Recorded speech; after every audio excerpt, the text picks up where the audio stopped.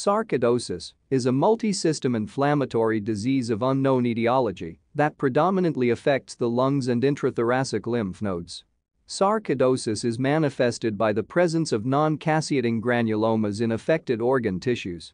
It is characterized by seemingly an exaggerated immune response against some kind of an unrecognized antigen. First, let's discuss about the etiology and pathophysiology. The exact cause of sarcoidosis is not known. However, both genetic and environmental factors seem to play a role. As yet, no bacterial, fungal, or viral antigen has been consistently isolated from sarcoidosis lesions. Sarcoidosis is neither a malignant nor an autoimmune disease.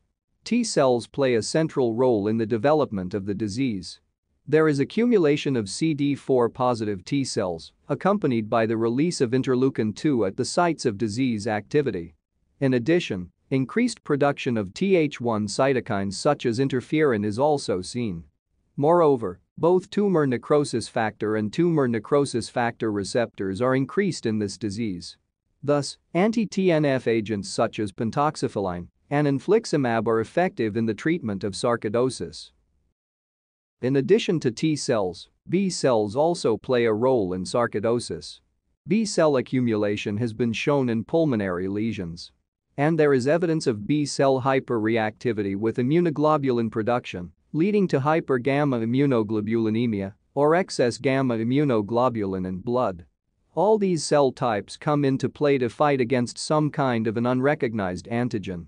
The ultimate result of this exaggerated immune response is formation of non-caseating granulomas. I have done a separate lecture on granulomatous inflammation. If you are interested, you can watch that video as well. I have put a link in the description box. Now let's discuss about the clinical features. Signs and symptoms of sarcoidosis depend on the extent and the severity of the condition and the organ involved.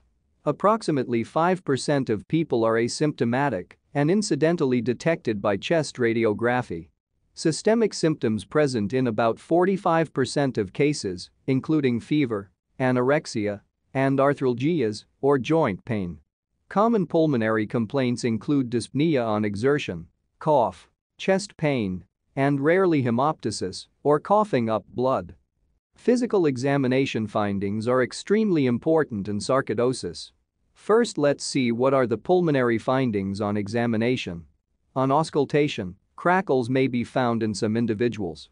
Chest radiography staging system gives a clear idea on the disease progression. This system consists of 4 stages. In stage 1, hilar lymphadenopathy occurs bilaterally. Enlarged lymph nodes in this stage are denoted by the yellow arrows in the first chest radiograph.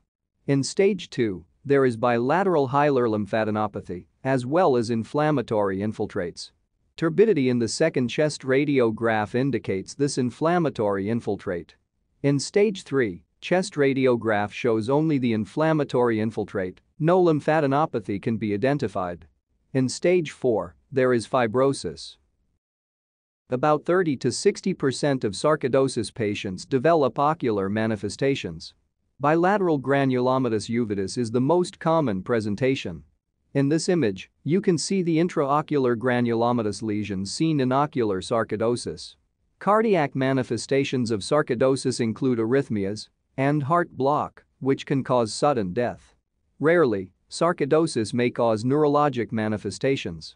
These include lymphocytic meningitis, cranial nerve palsies, and hypothalamic, pituitary dysfunction.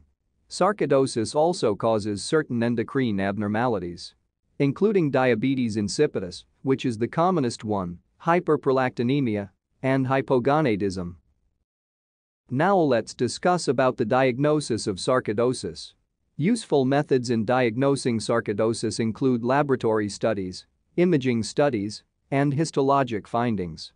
Laboratory studies are mainly based on the serum markers of sarcoidosis. These markers include serum amyloid A, soluble interleukin receptor, lysozyme, angiotensin-converting enzyme, and glycoprotein KL6.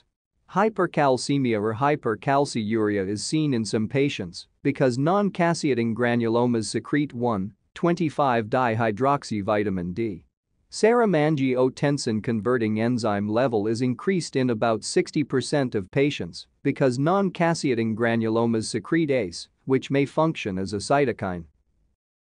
Imaging studies are also important in diagnosing sarcoidosis, especially the pulmonary lesions.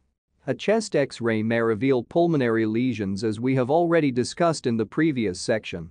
In addition, high-resolution CT scan may identify active alveolitis or fibrosis. Diagnosis requires biopsy in most cases of sarcoidosis. Major histologic finding is non-caseating granulomas with special stains negative for fungi and mycobacteria. Finally, let's discuss about the treatment of sarcoidosis. Most patients require only symptomatic therapy with non-steroidal anti-inflammatory drugs. Approximately 10% of patients need treatment for extrapulmonary disease. And about 15% of patients will require treatment for persistent pulmonary disease, usually with corticosteroids, like prednisolone. Non-corticosteroid agents are used in steroid resistance disease or when the patient has intolerable adverse effects with steroids. Some of these agents include methotrexate, azathioprine, cyclophosphamide, and infliximab. Okay. That is all I wish to discuss in this video. Hope it made sense.